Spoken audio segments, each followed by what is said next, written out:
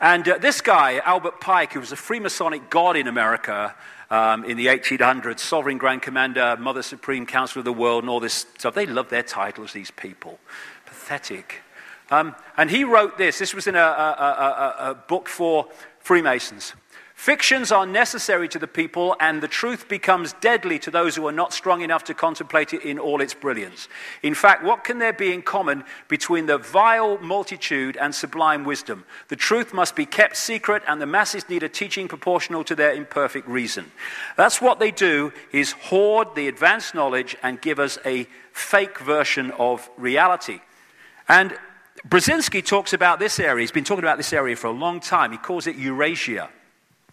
And he says that to control the world, in effect, in simple terms, you need to control Eurasia, this area of land that includes key places like Afghanistan, Iran, the places around the Caspian Sea, this great area of oil and gas reserves, like Georgia, where they've been having problems recently, Pakistan, and all this area, which so much of the world is now focusing on, is this area of the world going up into Russia. And Brzezinski seems to have a morbid genetic hatred of Russia for some reason, and that's what we're seeing.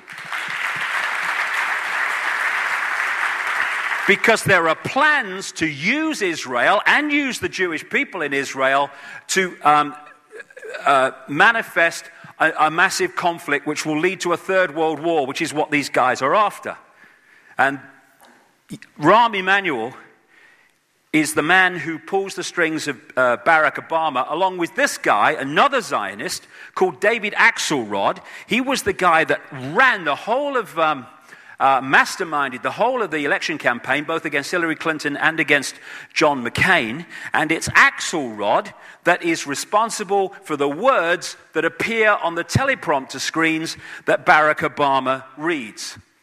And he reads them so robot-like in terms of not having a thought in his head, that last week, maybe 10 days ago, he thanked himself for inviting everybody to a reception because someone else's speech was on the teleprompter instead of his by mistake.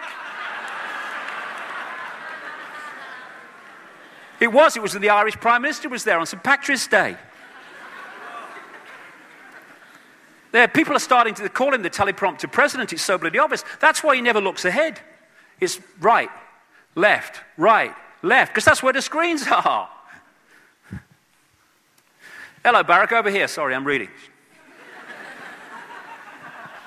And this is why you're getting the policy of Obama saying Palestinian refugees belong to their own state and do not have a literal right to return to Israel. He's talking about the people who fled, 800,000 of them, at the time of the bombing Israel into existence in 1948, and have never allowed to come back to their own land. People forget about this. White phosphorus, pepper bombing, the most crowded piece of land on the planet, the Gaza Strip. We don't target civilians, we just bomb where they live. Unbelievable. We're just protecting ourselves. No, it's a slaughter. And now I'm hearing, there's a lot of anti-Israeli sentiment. Do you know something? I have a way around that. Stop slaughtering innocent people from the sky, okay? End of story. And it will go away. And this is important. This is important for what's planned to come. We now have a situation in Israel where the extreme of the extreme has taken the reins of power. Benjamin Netanyahu, he's talked about, these are his words summarized, he wants a violent reoccupation of Gaza to liquidate its elected government. And he pledges to thwart the Iranian threat once and for all. He's now got this guy, Lieberman, as his foreign minister, and this man's so far right, he topples over, right? And he's got Barak as the defense minister in this new government, and he was defense minister that oversaw the pepper bombing of the Gaza Strip. And this is Martin van Creveld. He's a well-known historian in Israel, and this is what he said publicly.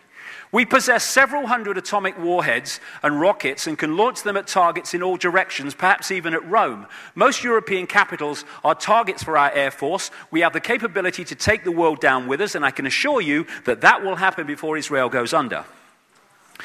They have a policy of not saying if they've got nuclear weapons or they haven't. They just don't talk about it. And a guy called Mordecai Vanunu, a wonderful Israeli man, went to jail for, I think it was 18 years, for exposing the fact publicly that they did have nuclear weapons. And now we've got this thing, oh, Iran's going to have nuclear weapons.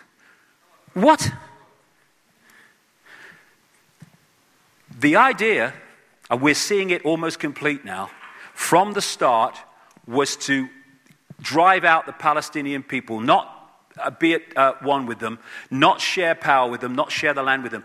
The green bits are Palestinian land over the period of time up to the year 2000, and it's gone on since then. As illegal settlements are put in Palestinian land, and one of the people that lives in an illegal settlement is Lieberman. As an Australian newspaper said this week, he must be the only foreign minister in the world who doesn't actually live within the borders of his own country. And the Middle East policy in Obama's administration is by Bilderberg, George Mitchell, Bilderberg, Council on Foreign Relations, by the notorious little Kissinger, Richard Holbrooke, who played a major part in breaking up the former Yugoslavia in wars, etc., so it could be absorbed into NATO and the European Union, which it is being now. He's Bilderberg Group, Council on Foreign Relations, Trilateral Commission. He's now in charge of Pakistan-Afghanistan policy. And this man, who is an arch-Zionist called Dennis Ross, he's now in charge of Iran policy. What it's building to is an effort, and Brzezinski is behind this among many others, to create a conflict out of the Middle East, and in this area we're looking at, to bring about a third world war. And the third world war will be, and this was been written about in the past, that there were going to be 3 world wars to bring this new world order into being, a war that would finish off the superpowers and bring the whole world under the control of a world government, which will then dictate to every country. We have a responsibility to act. Bomb, bomb, bomb, why bomb Iran? Why bomb, bomb, why bomb Iran? Bomb, bomb, bomb, why bomb Iran? Bomb, bomb, bomb, why bomb Iran? Bomb, bomb, bomb, why bomb Iran? You got rockets and Russia, China, and the tanks bomb Iran. Bomb, bomb, why bomb Iran? Why bomb, bomb, why bomb Iran? Why bomb, bomb, why bomb Iran? Why bomb, bomb, why bomb Iran? Why bomb, bomb, why bomb Iran? You got rockets and Russia, China, and the tanks bomb Iran. Why bomb Iran? IAEA says no, no nukes there, but we're good to go. Bomb Iran, bomb Iran,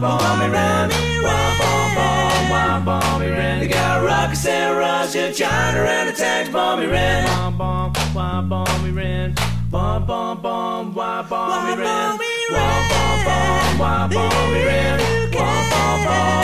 bomb Iran. Bomb Iran. They got rockets and Russia, China, and the tanks bomb Iran. Why bomb Iran? Netanyahu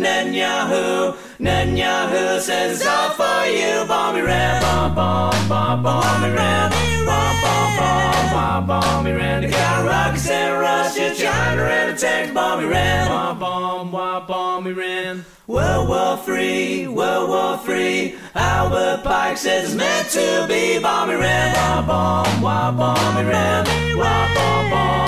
bomb Iran. They got rockets and Russia, China, and the tanks bomb Iran. Bomb Iran. They got rockets and Russia, China, and the tanks bomb Iran. Bomb Iran.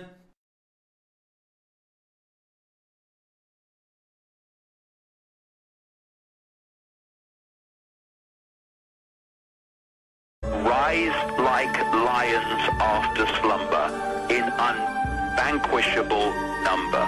Shake your chains to earth like dew. which in sleep has fallen on you.